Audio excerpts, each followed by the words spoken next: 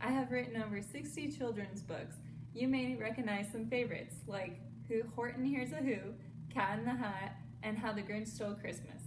Although I spent time in comics, cartoons, and poetry, it was amazing to contribute to children's literature, phonics, and having students enjoy reading. My wife Aubrey and I spent our lives contributing to our town's library and constantly strive towards helping improve children's literature. There are many things I was able to do in my life, and helping with literacy is one of the most important, so I will leave you with this. The more that you read, the more things you will know. The more that you learn, the more places you'll go.